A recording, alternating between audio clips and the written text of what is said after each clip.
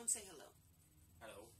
Okay, we'd like to do an update on Trace the fish, who is doing quite well and is quite big.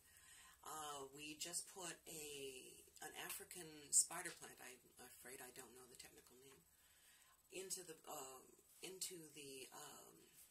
tank with an air stone, and we're seeing what that is going to do.